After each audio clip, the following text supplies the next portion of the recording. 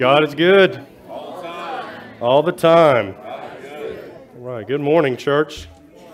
There's less of you this week.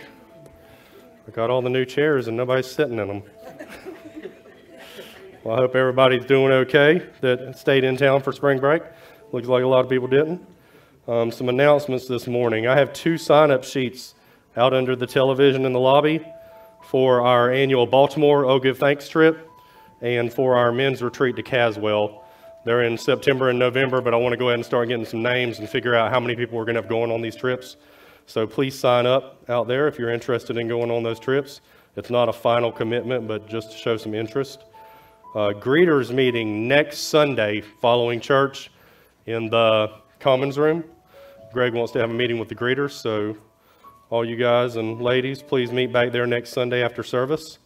Small groups are cranking back up today. We had a huge week-and-a-half break. They're cranking back up today. If you're interested in a small group, they're all posted on the board out here, and you can also get with me, and I'll get you pointed in the right direction. There's one that's not out there that's a possibility. Irene, would you stand up, please? Dave Ramsey. This lady has a passion for it.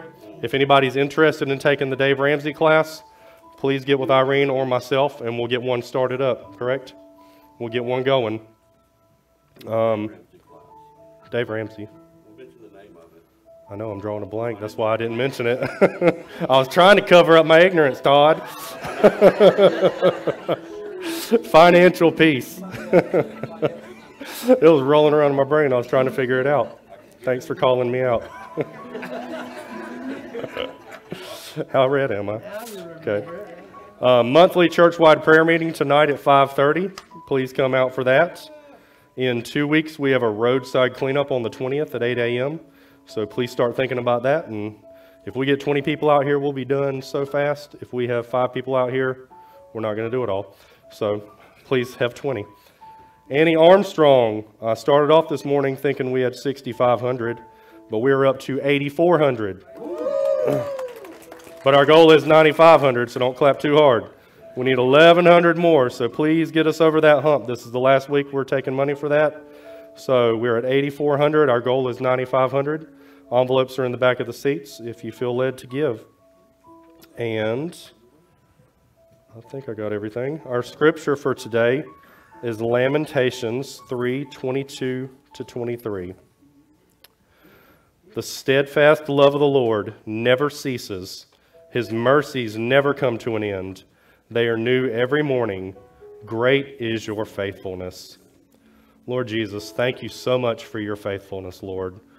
Where we slip and fall and fail, Lord, you're always steady, always reliable, and always perfect. So we just thank you so much, and we come here this morning to worship you, to worship your greatness, to worship your steadfastness and your loyalty. Even when we were your enemies, you loved us and you died for us. Thank you so much, King Jesus. Amen.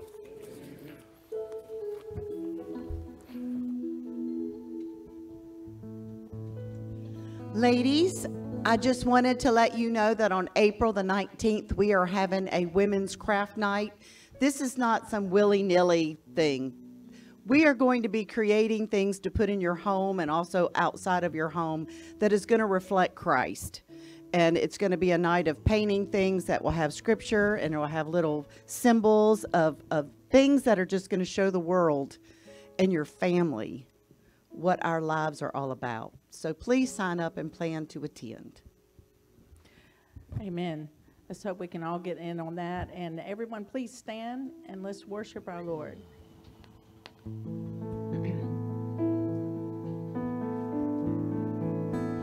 We worship you. Not for the things that you do, and not for the blessings you give. Oh, you've been faithful and true.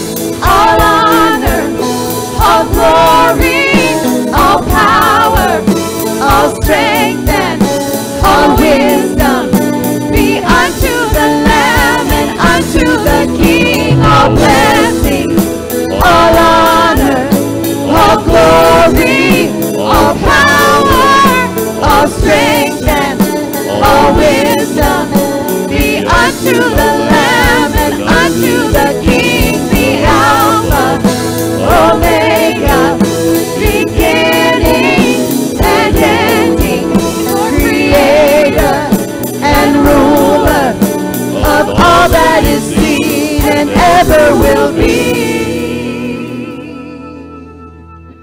Lord, we worship you. Lord, we worship you.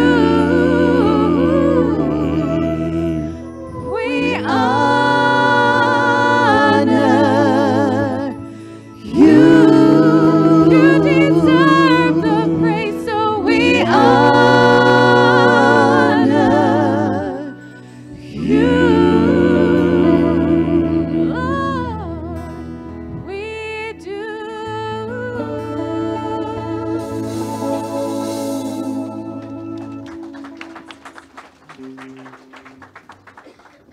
You may be seated.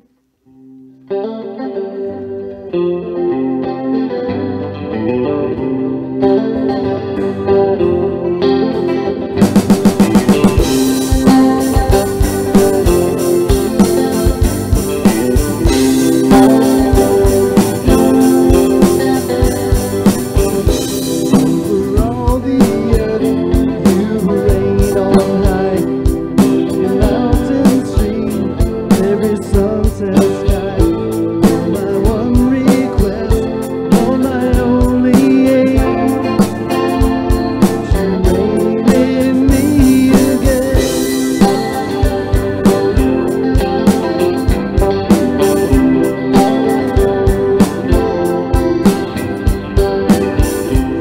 Over all the earth, you reign on high. Every mountain, stream, every sunset, sky. My one request, Lord, my only aim, to reign in me again. Lord, reign in me, reign in your power over all my dreams. In my darkest hour, you are the Lord of all I am. So won't you reign in me again?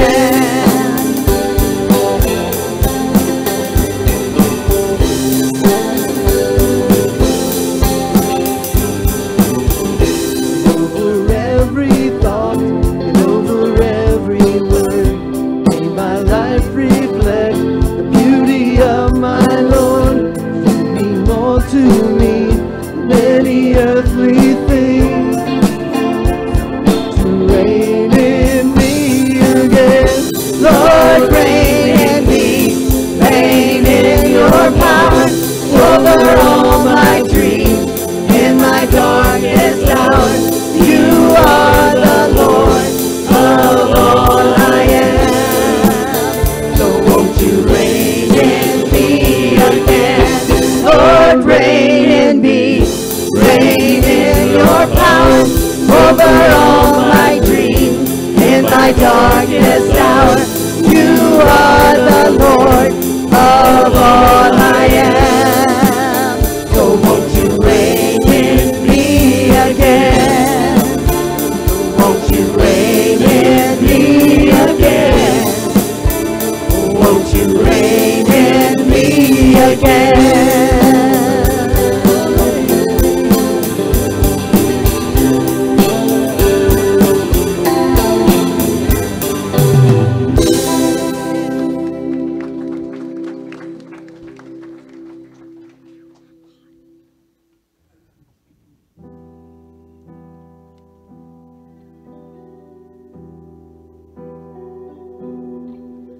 I speak the name of Jesus over you.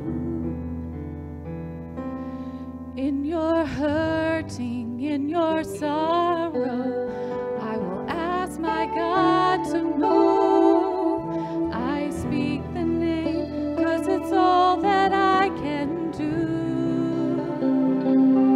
In desperation,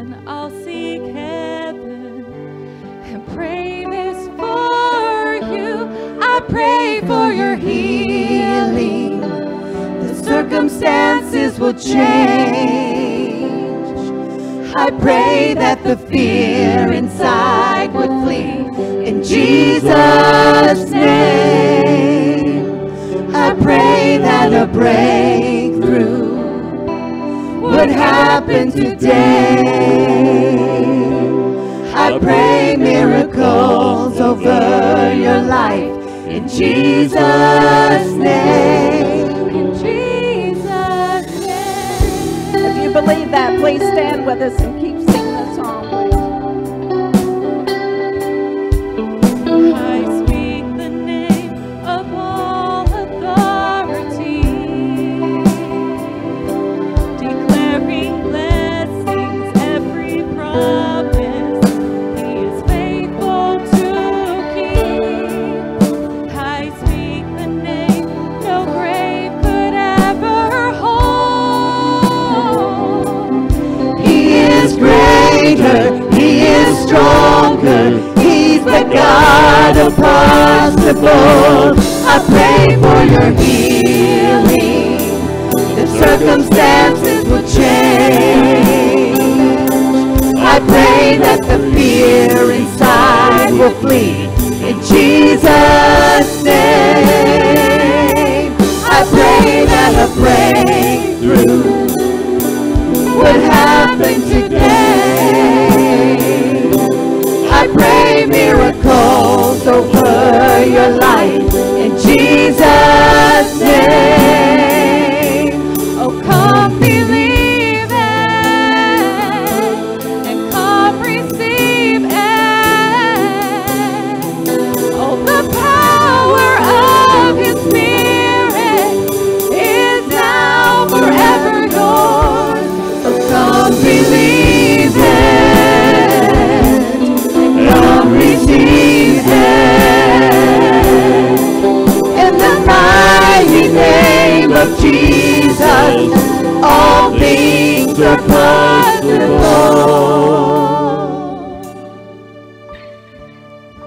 I pray for your healing, that circumstances would change. I pray that the fear inside would flee in Jesus' name. I pray that a breakthrough would happen today.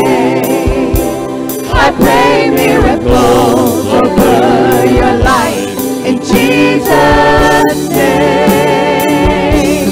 I pray for revival, for restoration of faith. I pray that the dead will come to life in Jesus' name.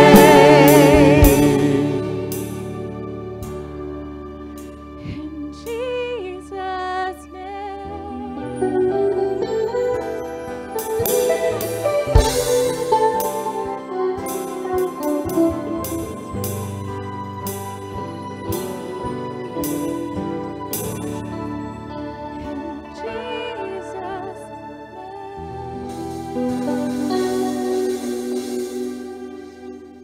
You may be seated.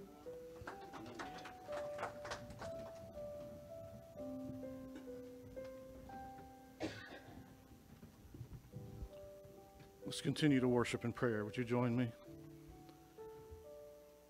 Lord, there is no other name under heaven that we might be saved other than the name of Jesus. So I pray that as we worship, that we just continue to write your words on our heart. You continue to guide our pastor to bring the word of life to us. But I pray that when we give of our offerings, it's an act of worship, and we would take it to lift up the name of Jesus, so that those who need hope would find it, that those who would need to find eternal life will find it in the name of Jesus. It's in your precious name we worship. Dear Jesus, we love you. Amen.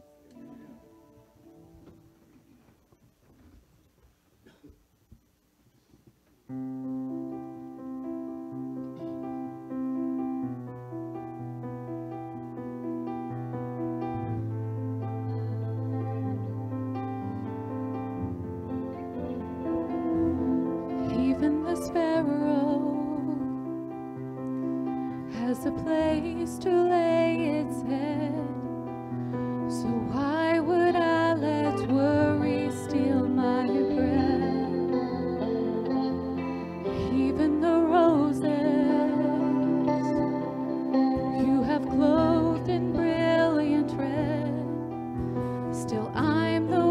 you love more than this.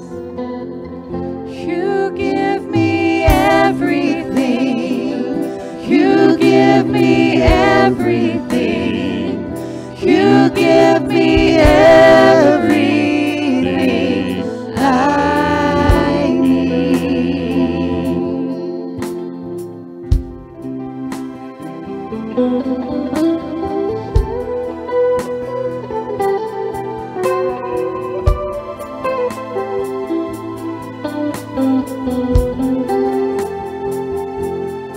Even the oceans push and pull at your command, so you can still my heart with your hand. You tell the seasons when it's time for them to turn, so I will trust you even when it hurts. You give me everything. You give me everything. You give me everything I need. You give me everything. You give me everything. You give me everything I need. You give me everything. You give me everything. You give me everything I need.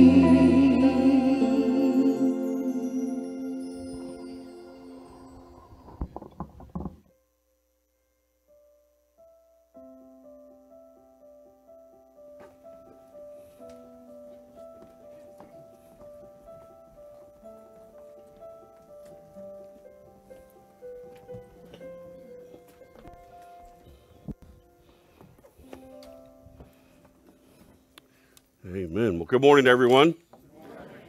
Open your copy of the Word of God to the book of Numbers.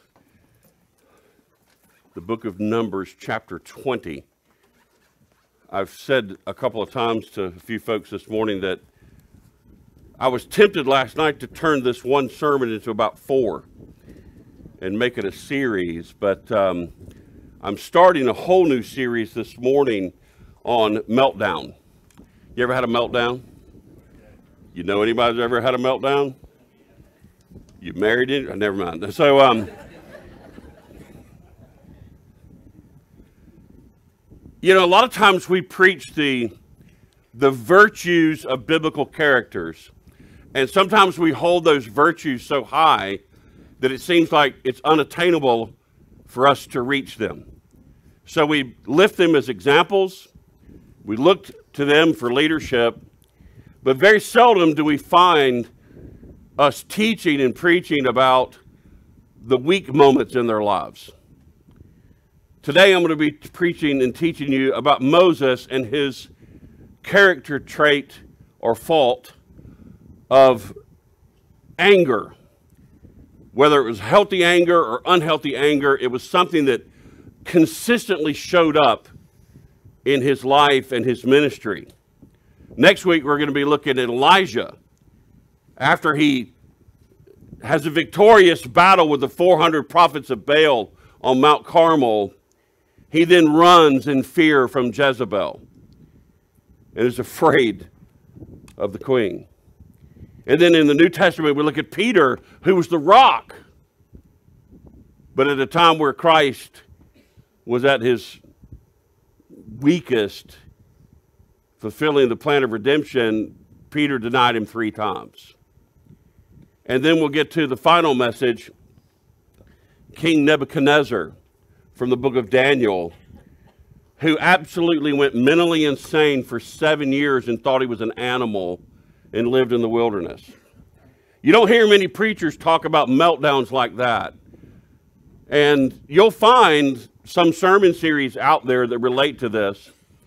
And I've been doing some studying over the last, this probably came to me in January or February, something like that. And I said, I'm going to be preaching a couple sermon series that's going to kind of kick off our summer. And one of this, for the entire month of April, I'm going to be preaching about meltdowns. And then after that, I think I've got about 6 sermons. I'm going to be preaching through the Gospels where Jesus had dinner with people. And the sermon series is called Dinner with Jesus. And what happens when you invite Christ to your table and things change, things can happen. And during that series, I'm going to encourage you to invite people into your homes and have dinner with friends or even maybe folks you don't know. And at least once during the 6 weeks of doing that, I'm going to encourage you to have dinner with Jesus and some friends in your home during that series. And I hope you'll do that, because I think it'll be interesting and I think it'll be helpful for you as well. But today, man, there's so many instances in the scriptures where Moses just lost it. And I mean, anger got the better of him. And I mean, he's a hero of the faith in one aspect. He was a friend of God in another. But there are times where I look at the anger that controlled just under the surface in his life and could rear its ugly head. And I don't ever want to be like that. But I think we need to look at that. So here's how this sermon goes. So let me help you understand something.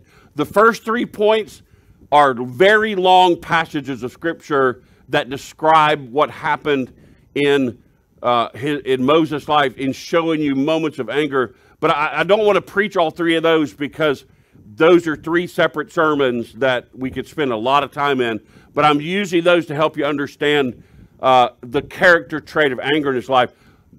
Point number 4 is the text we're going to be looking at in Numbers 20 and his final meltdown before God and before the people. And that's what we're going to get to. So this is going to be a 3-point introduction and a 1-point sermon. Okay? That's kind of how in my mind I'm seeing this. So I hope you get that. So I won't even get to the scripture until we get to point number 4. So don't try to look up and read all these long texts. I mean, the first point is the entire 2nd chapter of Exodus. Y'all know I can't preach a whole chapter in one sermon. Y'all know that, right? Y'all do know that, right? Okay, just checking. So let's get started. So first off, before we open the Word of God, let's go ahead and do something. Look at your neighbor and say these words. You were too broke to go to the beach, so I'm glad you're here.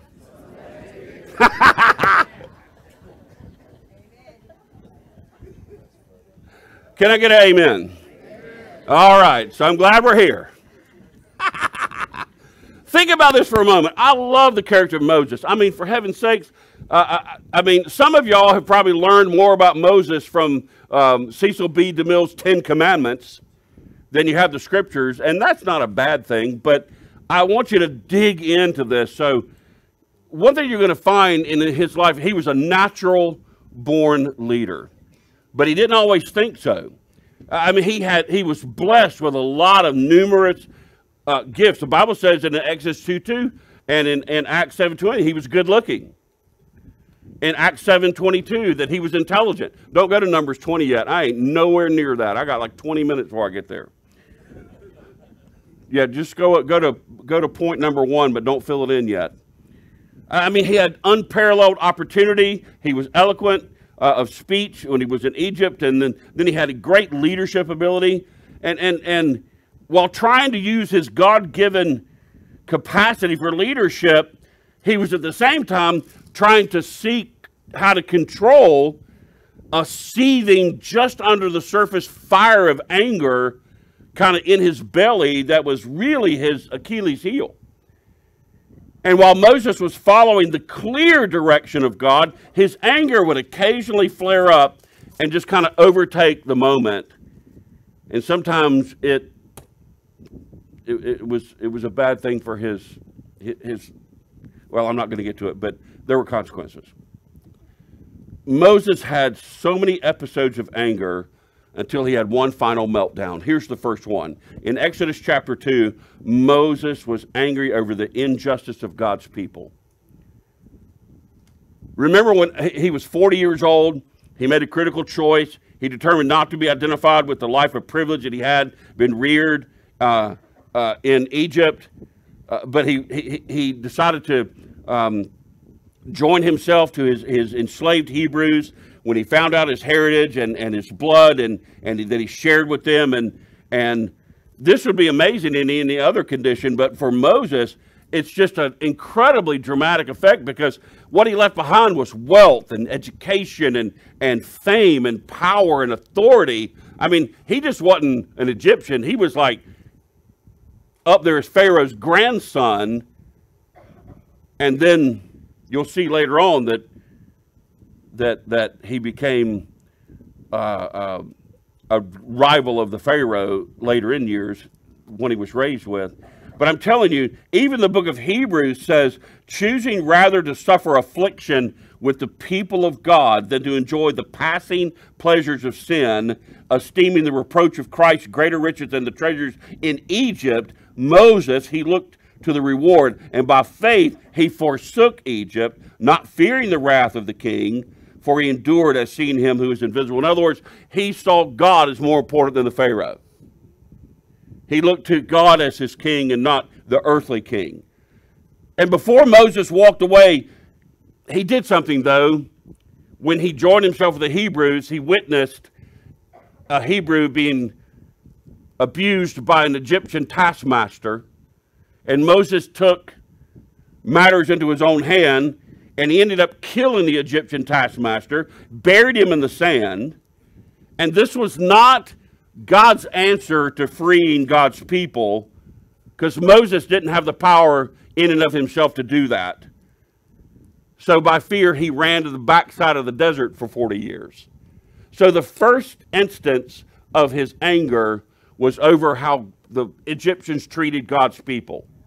He got so angry that he murdered someone. I don't know about you, but that's pretty angry. Second instance that Moses got angry was in Exodus chapter 11, verse 8. 40 years had passed in the blowing sands of the desert, and Moses got angry over Pharaoh's rebellion against God. Think about this. He had been humbled for 40 years on the backside of the wilderness in this barren desert. He was about to face a new challenge when God was about to lead him into Pharaoh's court, back to where he came from. And God surprised Moses by showing up in a burning bush in Exodus chapter 3 and 4. And from the bush, God told Moses that he was going to use him to lead his people out of Egypt. Well, God, that sounds like a good idea, but to Moses, he's like, God, this doesn't sound like a good idea to me.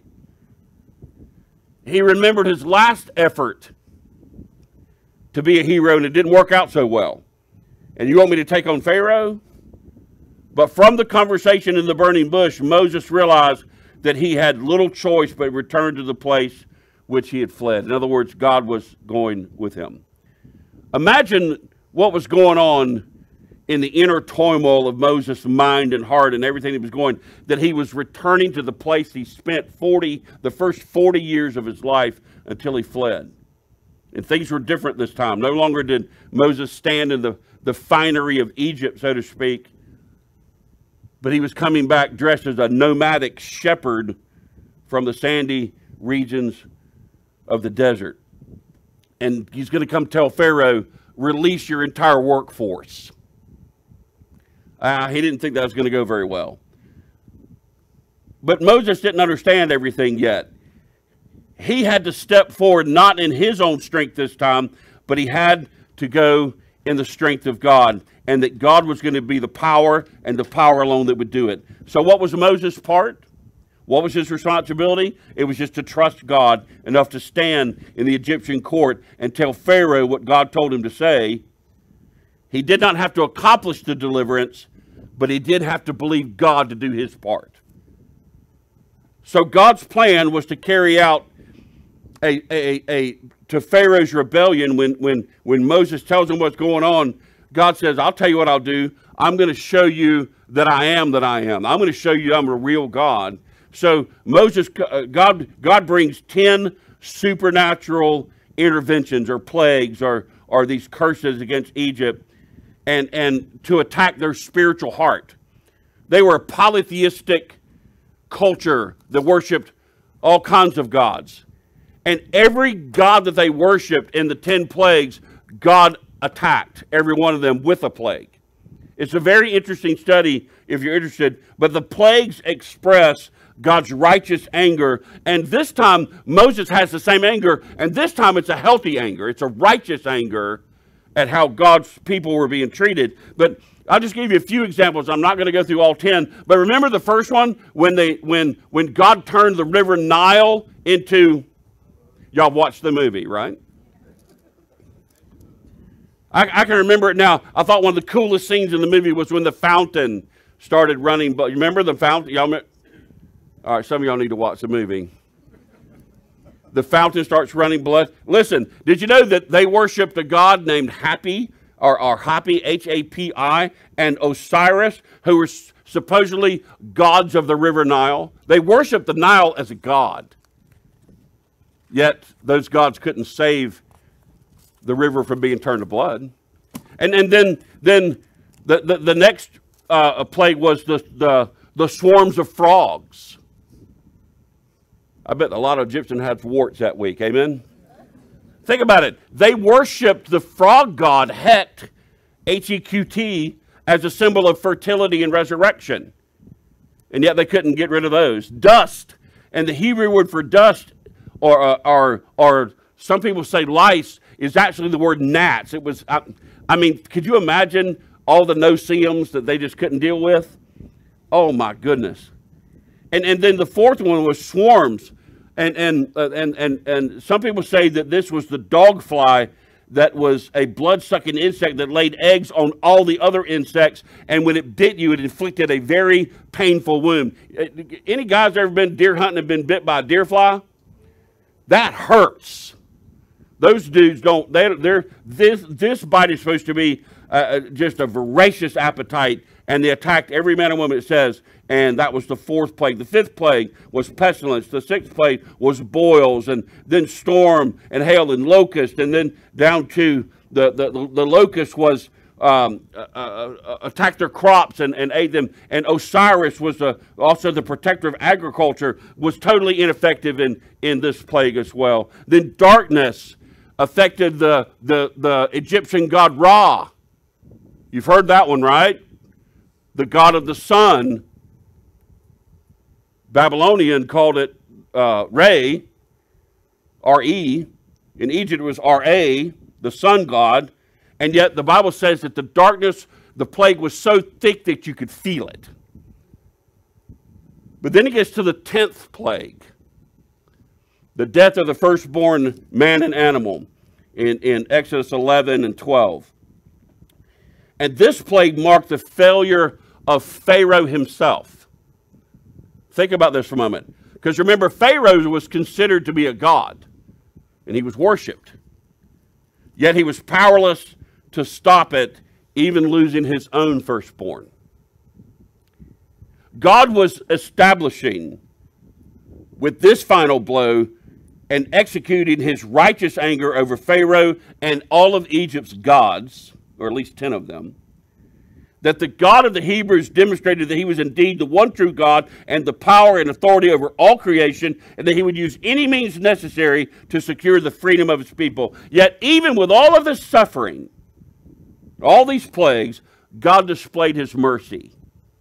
He made a way of escape on the 10th and final plague. He gave them a warning. He gave them the plan. He gave them a way out to allow the firstborn to be covered. He made a provision, and the vision was to save the firstborn, that they would not have to die, and is to provide a substitute in his place and provide that blood on the doorpost of the home. Yet Pharaoh didn't do that. The Egyptians didn't do that. Many didn't. But that was the beginning the firstborn was supposed to be a flawless lamb slaughtered and its blood placed on the door of the house of the homes, and the death angel would pass over. And that's where the Jewish feast of Passover began. And it's a precursor and a picture that there is no forgiveness of sin without the shedding of blood. And it points us all the way to the cross.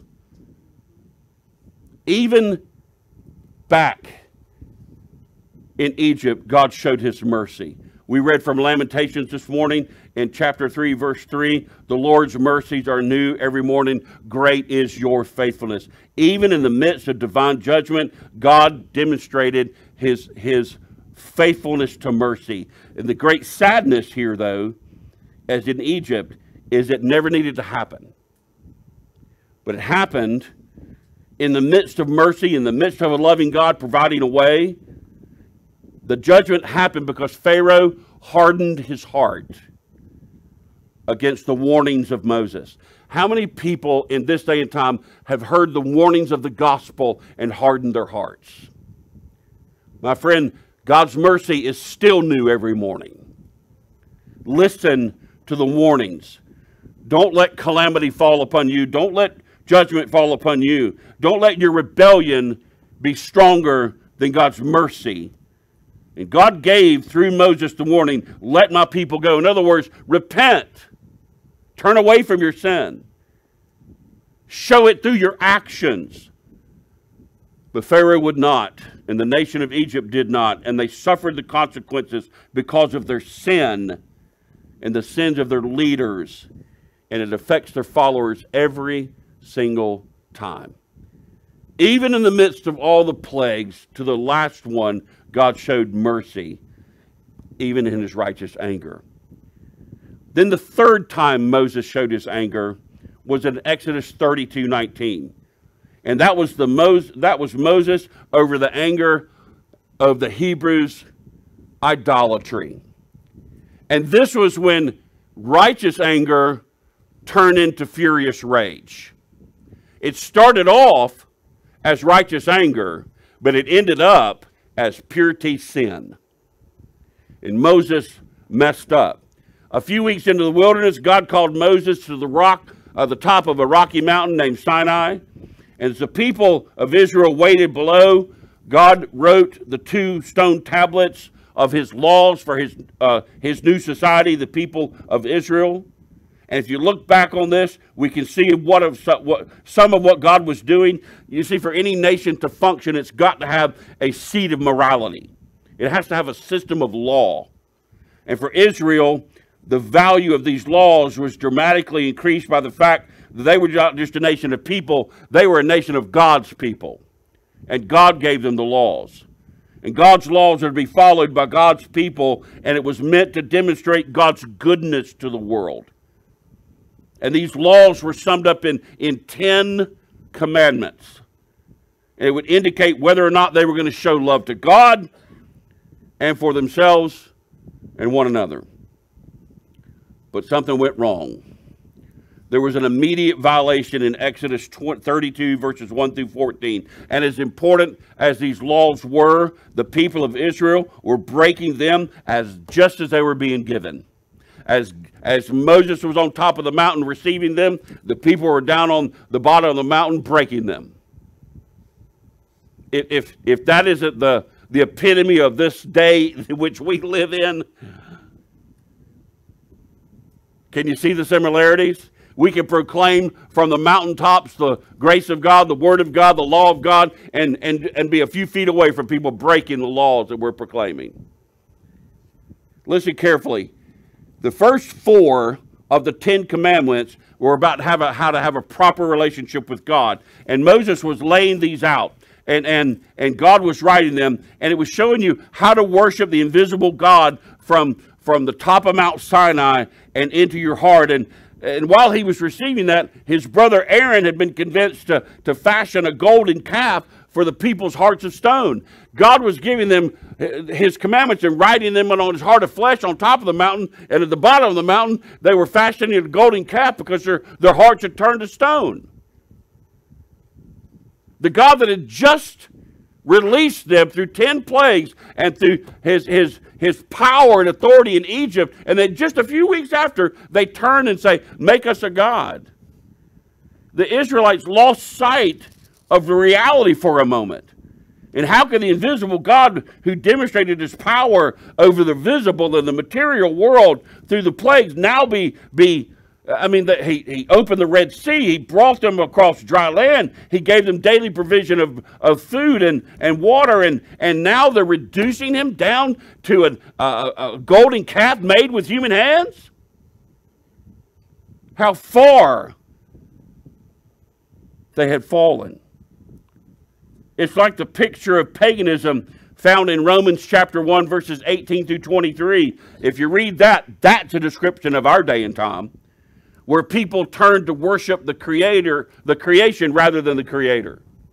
All this climate stuff going on is Romans chapter 1, folks.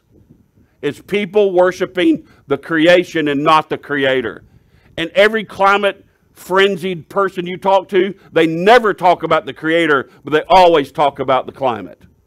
It is a cult of religion. Don't be fooled to thinking that it's a social movement. It is a cult of religion, of worship. Everybody all right out there? You know, is it okay to tell the truth in here? If you don't believe me, read Romans chapter 1, verses 8 through 23. Don't do it now, because I'm not done yet. Do it later. But what their actions revealed is how little they've learned. I'm telling you that if that's not the epitome of America right now, our actions are revealing how very little we've learned. And even as God was speaking to Moses on the mountain, the Hebrews were corrupting themselves on the plain below, and now it was they were about to pay the price. And Moses went from a 40-day one-on-one experience with God on the mountain to an absolute fit of rage. It reminds me sometimes what I see when people leave church and get in their cars. You'd a fit of rage by the time you get to Ramsey Street. How do I know that? Don't ask. A return to anger. This is what he does. He just jumps right back into it. And it's important to see that through Moses' eyes, the events that follows, think about it for a moment. He just spent 40 days in communion with God. 40 days with the Lord on the mountain, received the 10 Commandments, and nothing but pure and holy in the presence of God. But when he came down from the mountain, he experienced culture shock. The farthest thing from his mind, religious adultery. And Moses saw at the foot of the mountain a profaned relationship with God that had just enveloped his people. And how did Moses respond? He took the tablets of stone that God had just written on with his finger and threw them and broke them over the idol. Now think for a moment. What do people do when they have fits of rage? They throw things. They punch things. They say things. And they do things that they usually don't do if they're not angry. Anger has a way of getting the best of you. Do y'all see this in the scriptures? Am I the only one? Y'all see this, right? He threw. I mean, it's like back when I was growing up, when you spoke back to your mama, you got beat with the closest thing that was near her hand. Y'all remember that?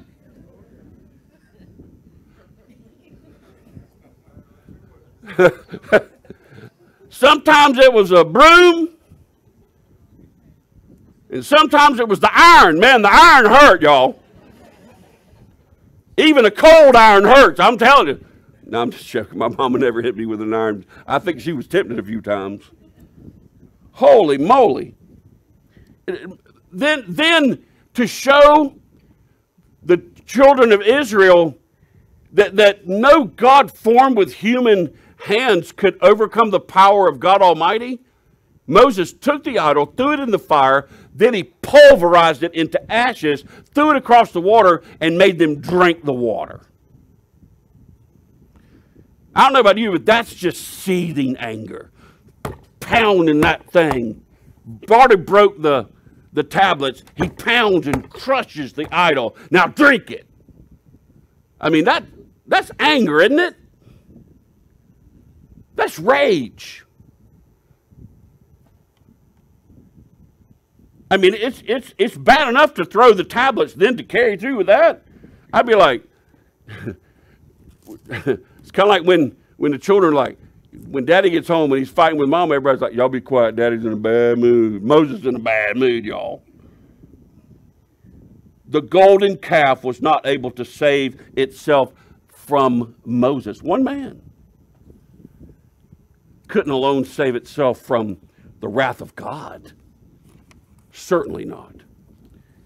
Idols never overpower God. Could it be that Moses' temper could tell us something about the law that God was giving? As important as the law is in showing us what a right relationship with God looks like, the law can't save those who violate it. A broken law can only condemn, but the law cannot save. Only God can save. All the law does is point out your sin, but it doesn't save you from your sin. The law does nothing but condemn. God is the one who forgives. So now we get to the final meltdown, number 4. This is where the sermon begins. Wasn't that a great introduction? 20-minute. So here's where the rubber hits the road, and here's where I want to get into the text. So we're going to look at the text first in Numbers 20, 8 through 11, and then I'm going to preach this section and we're going to close. So here's the final straw for God and for Moses. In Numbers chapter 20, verses 8 through 11, says this: take the staff and assemble the congregation, you and Aaron your brother, and tell the rock. In some of your translations it says, speak to the rock before their eyes to yield its water. See, the people were complaining about not having water for themselves and their livestock. So he says, so you bring water out of the rock for them and give drink to the congregation and their cattle. And Moses took the staff from before the Lord as he commanded him. Then Moses and Aaron gathered the assembly together before the rock. And he said to them, hear now, you rebels. Oh, he's already in a bad mood. Name calling is when anger starts brewing. Shall we bring water for you out of this rock? You know who he's talking about? Him and Aaron. Do we have to do this for you? And Moses lifted up his hand and struck the rock. Twice. He did it twice, and then water came out abundantly. The congregation drank and their livestock. What did God tell him to do? Say it loudly. Speak to the rock. What did Moses do? Struck the rock. Number 4. Let's go on and go to this number 4 right now. Moses' anger over the Hebrews complaining was his final meltdown. It was complaining. After 38 years of leading these stubborn people through the wilderness, and it seemed like going back and forth. One day Moses was trying to talk God out of killing them. The other day God was trying to talk Moses out of killing them. I mean, if you read it, it's a crazy symbiotic relationship. But here, when we get to the very end of it, Moses fails again. After all the victories he had, he blows it. And he does it through anger. And he has his final meltdown. But this time, it's not against Pharaoh. It's not against injustice. It's against God. And what does he do? He disobeys God and doesn't speak to the rock, and he strikes the rock. And it's a direct reflection on God. His mere human frustration that made him blow his top in anger. It's kind of like you've heard the statement, I got one nerve left and you're on it. I grew up with my mama telling me that I was on her last nerve almost every day. And what we would find is that the earlier in the day when she was on the last nerve, that's how bad the day was going to be. If she said that at breakfast, it was going to be a bad day. You're on my last. But if she said it later on at night, we just go to bed. It was going to be okay. But if you got on mama's last nerve at breakfast, it was going to be a long day. Moses had a last nerve and he blew it. And here's what he did. The people complained. He struck the rock and he didn't speak to the rock.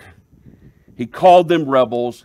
He claimed authority and ability to bring forth the water for him and Aaron. And then he struck it a second time and brought forth water. Here's why this happened to Moses and what God did. He did not treat God as holy. It's in the text if you keep reading. He didn't treat God as holy. God told him specifically what to do, and he took it upon himself to do something different. So here's three things I want to teach you today from the Word of God. You ready? Number one, we all agree, meltdowns happen, but they come with consequences. I can show you scars of broken glass and dented items in my home that came from meltdowns. Not mine, but someone else. And not Angela's. Probably should make that clear. I got a scar back here. No, I'm just kidding.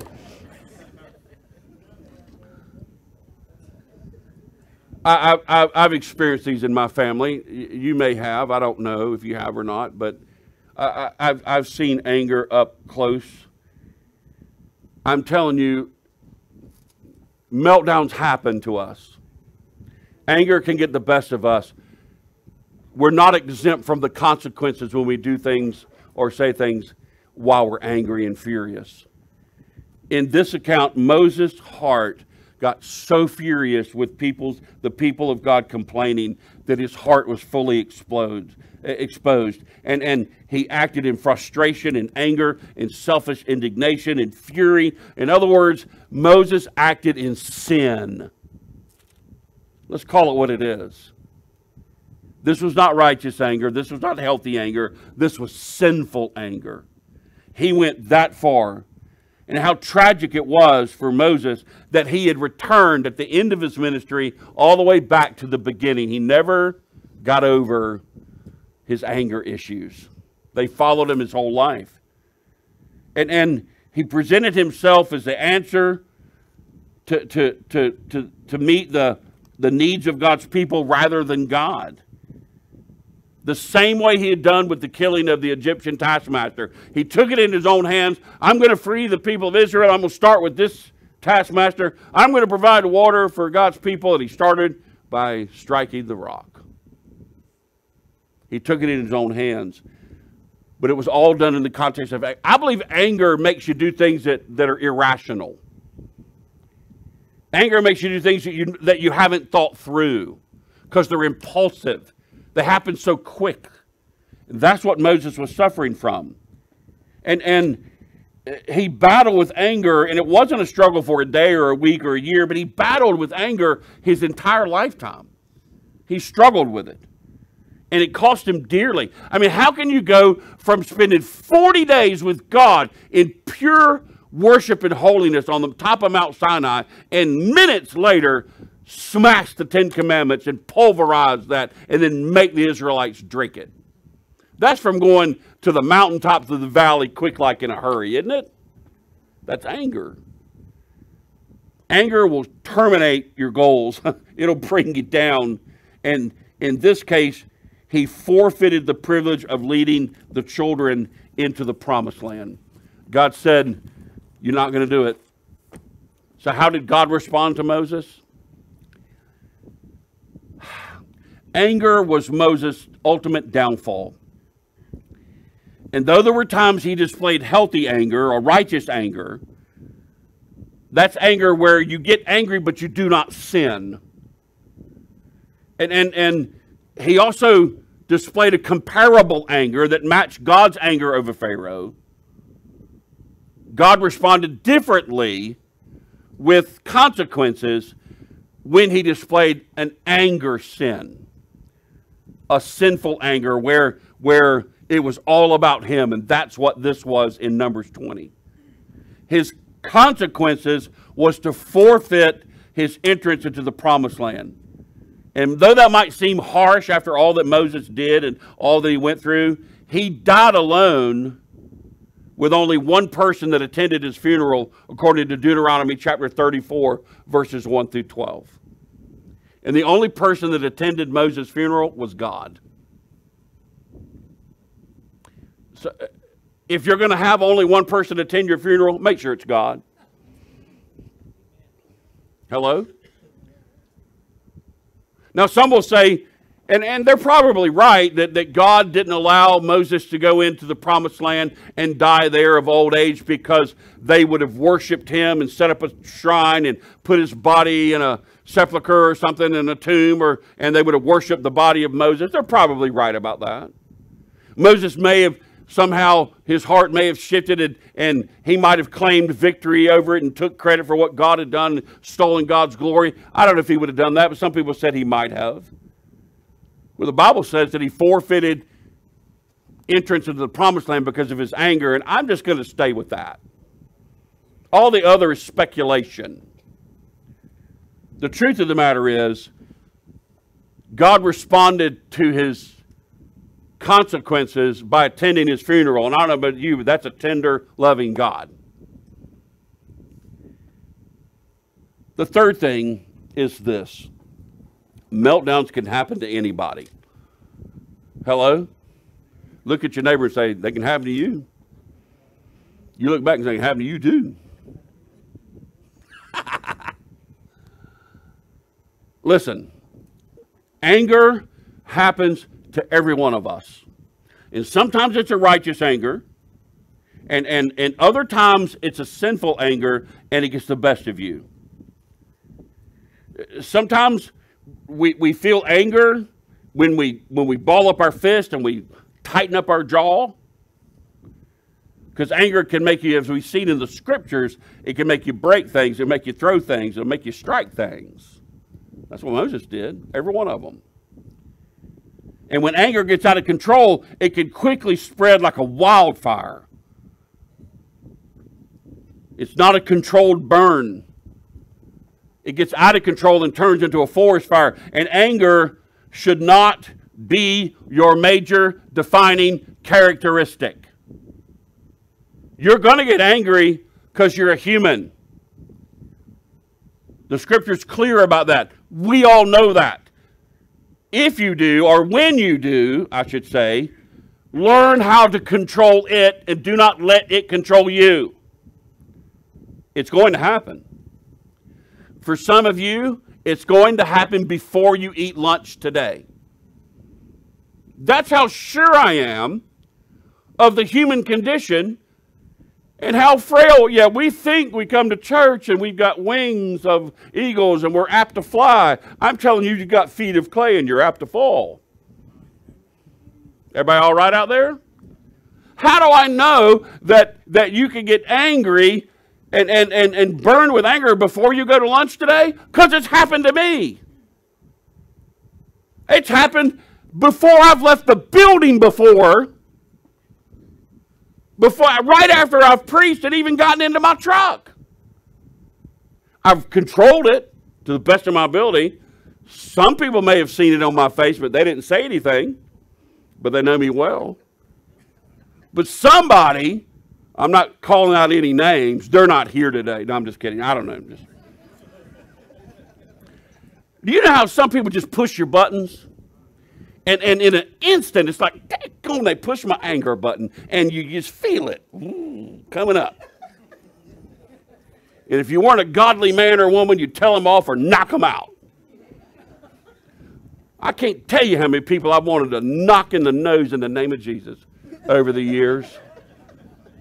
I have. Man, I've been jacked up against the wall. I've had people grab my shirt and my tie. That was when I was a preacher. I wore a suit on Sundays. I'm a teacher, so I wear blue jeans. Anyway, I've had them jack me up against the wall and grab my tie and tell me if I preach past 12 o'clock one more time, I'm going to ruin that church and blah, blah, blah, blah, blah. Man, I wanted to introduce them to, anyway. But I didn't. I held back. I've had people say things before that they think are funny. Some of y'all ain't funny. You're just rude. We need to think about how we treat each other and how we say things and do things and just get on that last nerve. In all seriousness, if anger is an issue that you deal with, do not let it be your defining characteristic. Because if you do, it will eventually control you and you will not learn how to control it. You and I should be in charge of all of our emotions. And your will should be surrendered to God. And when anger wants to blow its top, the fruit of the Spirit ought to answer the call and turn the stove down so it doesn't boil over. Everybody all right? Yeah, we talk about the fruit of the Spirit all the time, and we talk about love. We talk about joy. We talk about peace. Sounds like a hippie song from the 70s if you're not careful. Patience, kindness, goodness, faithfulness, gentleness, and self-control. We don't talk about that one a whole lot. Self-control means control your mouth, control your mind, control your emotions. Everybody all right? You and I ought to be able to have self-control. The Spirit of God is bigger than your anger. The Spirit of God can soften you. The Spirit of God can make you a tender man. The Spirit of God ought to be able to give you the self-control of anything that might want to get control of you. Anything. Whether it's fear, or whether it's despair, whether it's anxiety, whether it's depression, or whether it's anger, the Spirit of God ought to be able to help you get over it rather than it getting over you. Is everybody all right today? Listen, I want to tell y'all that anger is part of life, but it shouldn't define your life. If your children say, "Why is Daddy always angry?" Man, listen to me. Sir, brother, you have a problem that you need to deal with. If this is the one defining characteristic that your family is recognizing, a sermon is not going to solve your problem, but maybe it's a good start. If you're a consistently angry person and you feel like Moses, like it's just right under the surface and the slightest little thing is going to just tick you off, listen, that's not a character trait, that's a character flaw. That needs to be not just pushed down, it needs to be removed.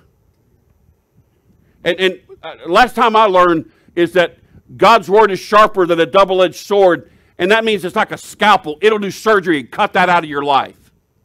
I've met many a man, many a woman who've come to me over the years and say, "You wouldn't have liked me before I came to know Christ, or when I first became a Christian. I let anger, I let this or that control me. I would fly off the handle, blah, blah, blah, blah, blah." And I would just look at that person because I knew that person, and I never saw any evidence in them that that was ever there unless they would have told me. I would have never believed it. They got victory over it. God removed it. God did surgery on them, a spiritual surgery there where he cut that out. And I'm here to tell you that listen, I'm calling you out today. I don't care who you are. Man, woman, boy, or girl, grandpa, grandma, Mom or dad, listen to me very carefully. How can the love of Christ compel us if anger is controlling us at the same time? It cannot happen. This is something that's got to be dealt with. It's like salt and fresh water trying to flow through the same spring. Salt water is going to contaminate the fresh every single time. Don't let anger or any other overwhelming emotion contaminate you and all the other good that God wants to do through you. The power of the Holy Spirit is to take this body of flesh and redeem us to being born again, and then to live within us to help us become a new creation. The old has passed away. Behold, all things become new, that we might be new people, created in the image of Christ, that reflects the love, joy, peace, patience, kindness, goodness, gentleness, faithfulness, and self-control of the Spirit. I don't have those in me. You don't have those in you. It's the Spirit in you that has those. And it's the Spirit in you that if you allow the Spirit to lead your life and you get out of the way, it's called surrender. You allow the Spirit of God to live through you and empower you and compel you to live your life. I'm telling you, anger will never be an issue again. The Holy Spirit can deliver you from this. I've seen it happen. I have. And so have you. I see so many Baptist amens, just people amening like crazy this morning.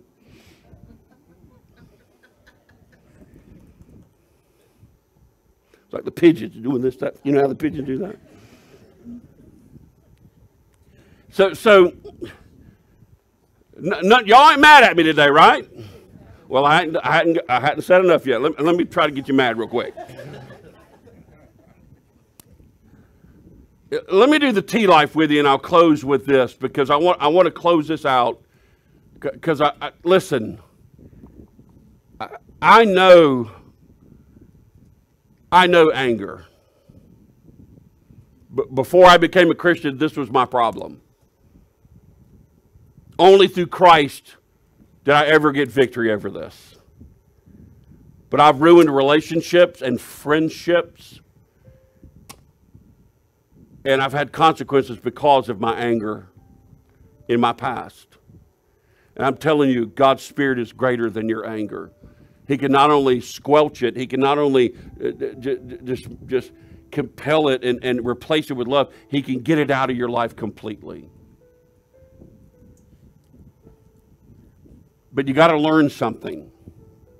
Number one, in your outline of Tea Life, and Tea Life is being transformed from the inside out, where we can love God and love others and serve. When you feel a meltdown coming on, learn to stop it before it starts. You know what I'm talking about. You can feel the temperature arising. As Johnny Cash would say, I hear the train a-coming. You know what I'm talking about. Psychology might call them triggers. I call it somebody just turned up the heat. And you feel that anger rising, that's when you need to get out of that situation right then. Because if you stay in that situation, you stay in that conversation, you stay in that room, you stay with that person, that anger may just get the best of you. And you might do something that you're going to regret. Psychology might call that a trigger. I say that as a Christian, you need to recognize that you're on the verge of sin. You're getting ready to act upon an emotion that's getting ready to run wildfire in your life. And you're getting ready to burn up yourself and burn everybody around you if you don't get out of that situation. You got to learn how to shut your mouth and walk away. Because if you're still dealing with anger and you still feel that meltdown coming on, listen, Moses, all the way to the end of his life, did it. I'm convinced that any one of us can. I know that. And if we're not careful, will harm our testimony and will harm our testimony of Christ. Everybody all right? Well, if that doesn't make you mad, this next one might. Number 2. Do you have a character flaw like anger or fear or pride that defines you? Anger is like fire that burns you and everybody else. Fear makes you want to run and hide. Pride is when all you do is talk about yourself. Self, self, self, self, self. Your whole focus. Psychology calls it narcissism. I call it selfishness. Listen, we all have our flaws. None of us is perfect. But we need to be very, very careful that none of these flaws define you. In other words, when other people think of you, you don't want them to think of your name and then anger. You don't want them to think of your name and think arrogance. You don't want them to think of your name and then think of your flaw. If they think of you and then think of your flaw, then that flaw is defining you. Does that make sense? That flaw is showing itself. That flaw is apparent to others. That flaw is what Christ died for. To remove it. Help you give victory over it. Listen, we are overcomers. We're more than conquerors through Christ. Those character flaws, these emotional whirlwinds that happen in our lives, they should not define us. We should define them. And we can do that through Christ. That's what I'm preaching on this month. Next week, we're talking about fear. The following week, we're talking about despair. And the last week, we're talking about pride. That point right there is the whole series. Everybody looking forward to this? I am. We all have flaws. Just don't let it define you. Finally, God has given you everything you need to overcome, outgrow, and conquer your faults.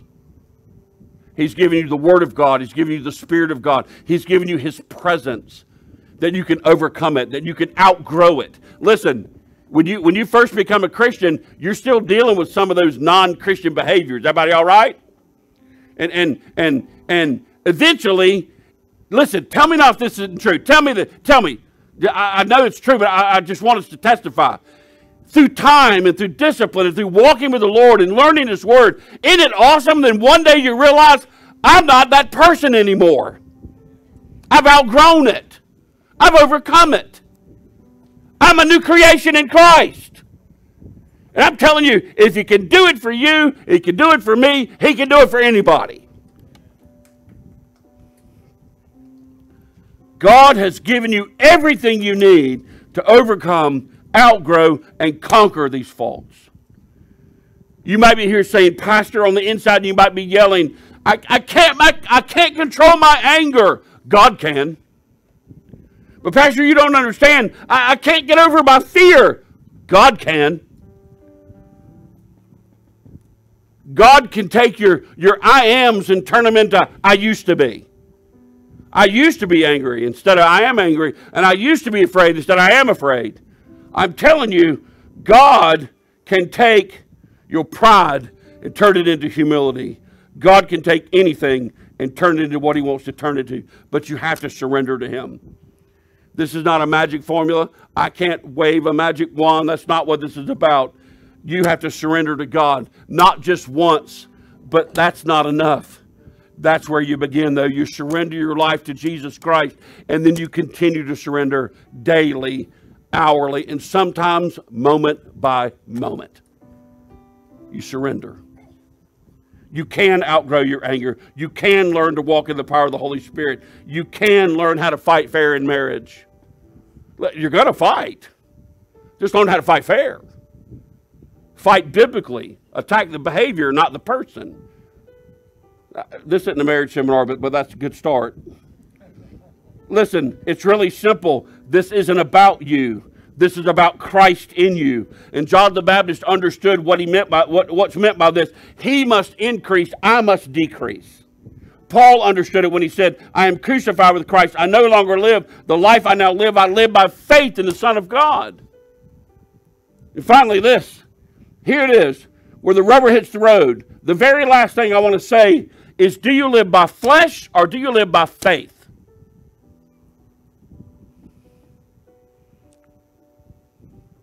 It's your choice.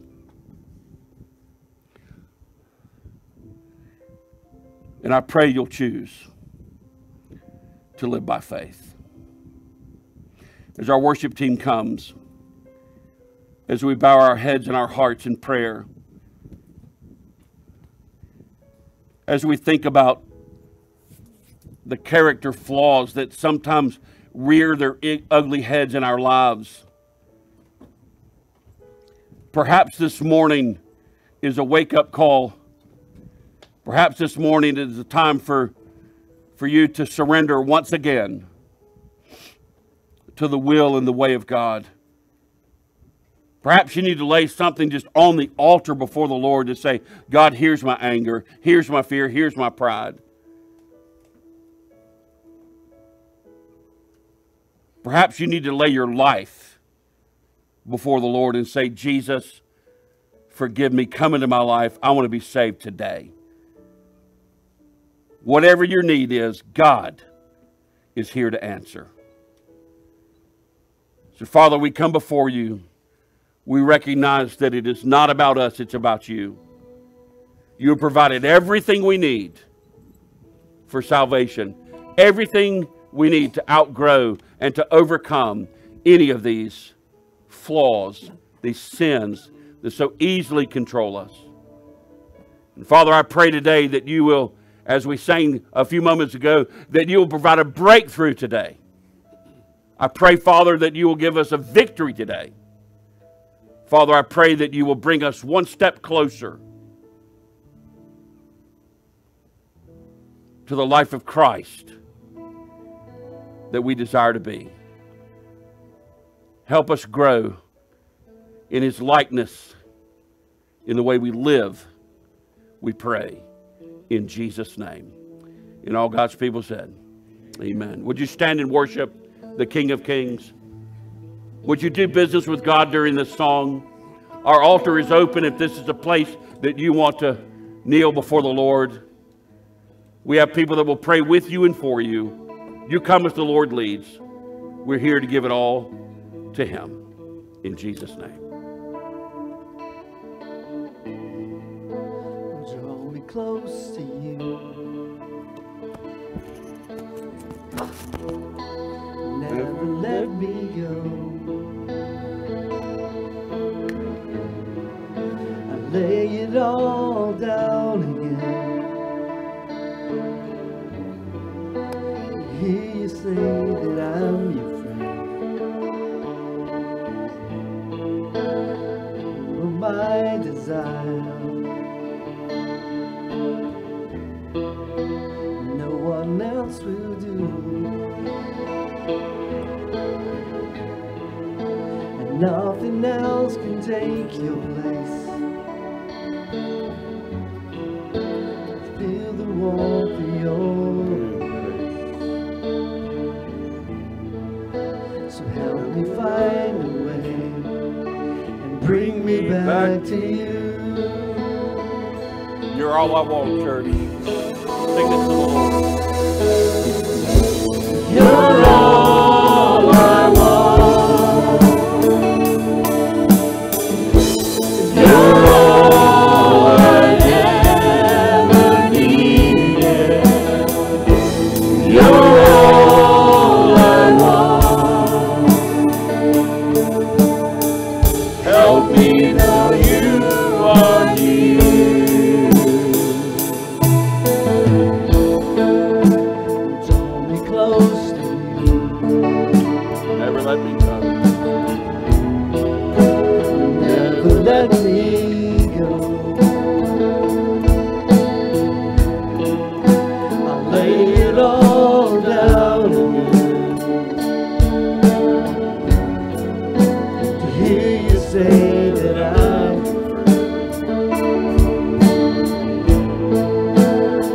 you are my desire.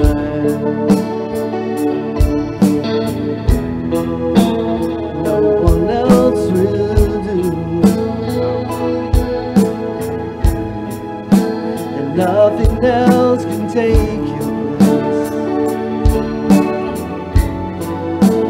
Feel the warmth of your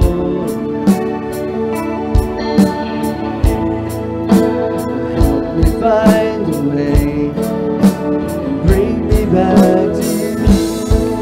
You're all I want.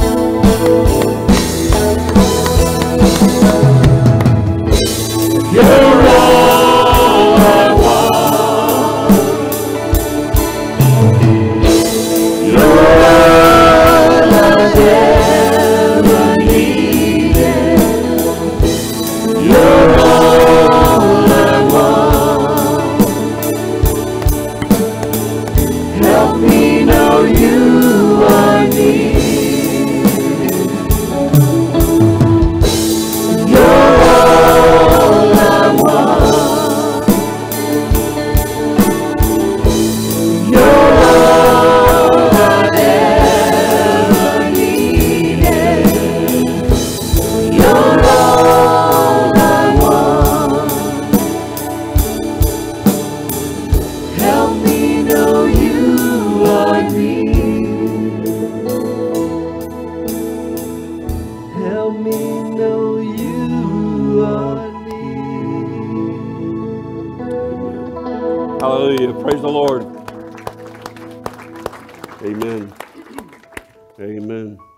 Well, somebody say glory if it's been good to be in the house of the Lord.